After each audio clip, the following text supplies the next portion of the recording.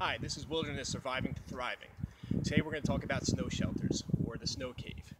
I was out here a couple nights ago, shoveling the driveway. It was in the middle of a blizzard. I only had like 3 matches, and I wanted the fire. I failed miserably. I lit it, the match, the wind blew it out right away. I was covering it also.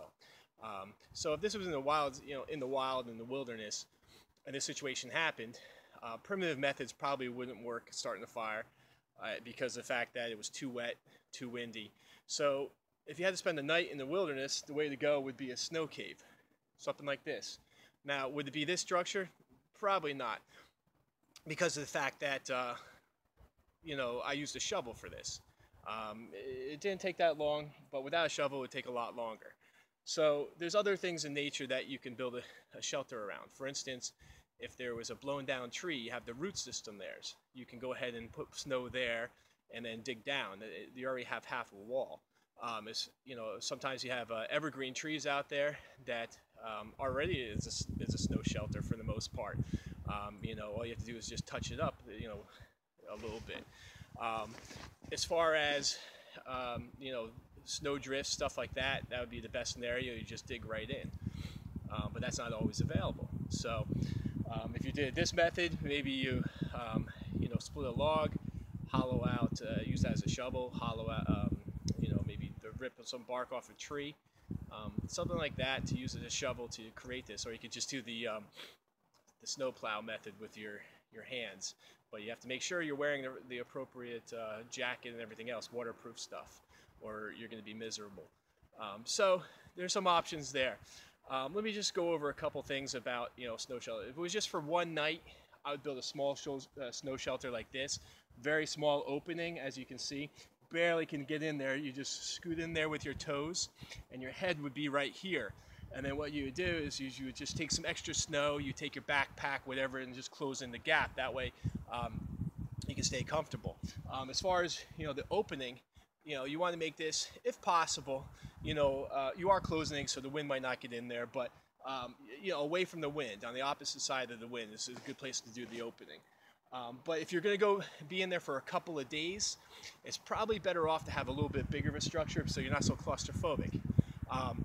This structure, you just make it big enough to, lay flat, maybe turn around, shoulder, width for most part, maybe curl up a little bit, but you want to keep it small to preserve your heat, so your body heat heats up the whole area. Now, a bigger shelter, if you're too claustrophobic for this or for long term, what you would do is you would kind of dig in and then up, depending on the grade.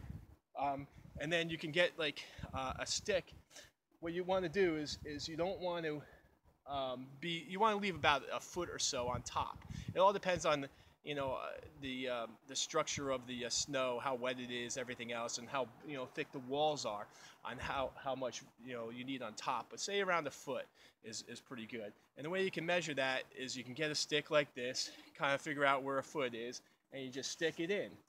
When you're digging in there, if it's kind of like these are pins, and this is a pin cushion. When you stick it in there and you're digging up, you see the stick there, you know to stop, and that's your foot, right, of clearance. I've never done that in a wilderness situation or just playing around as a kid or anything like that, but I just kind of estimated, but it is a good tool. Also, having the stick is a good thing because you can kind of like circle it around like that and create a hole. You need a hole to get rid of the carbon monoxide. You want to encourage oxygen, get rid of carbon dioxide. Other things you want to do when you have a bigger snow shelter is you want to make sure you have like a bench inside and a lower point. You sleep on the bench, and the lower point is for the cold air to fall. So the cold air falls, heat rises, as you know, you'll be more comfortable that way. Also, smoothing out the insides of the wall with your glove like this, helps also. What that does is if you have a jaggedness, something sticking out, the water will accumulate and right here, and it will drip on you. If that drips on you, being cold and wet is not a good scenario in this situation. So smoothing out will prevent that or help that out, help that a little bit if you have heat in there. As far as heat, you could cook inside there, but if you do cook inside there, that's also a great source of heat. You got to make sure your hole is a little bit bigger for the carbon monoxide. and get oxygen in. So make that a little bit bigger. Every once in a while, wiggle it around, especially if it's snowing, to make sure the gap is open there. Uh, um, so a candle, and the cooking thing is good and bad. It gives you heat. The candle will throw off a little bit of heat. Gives you light, which is great.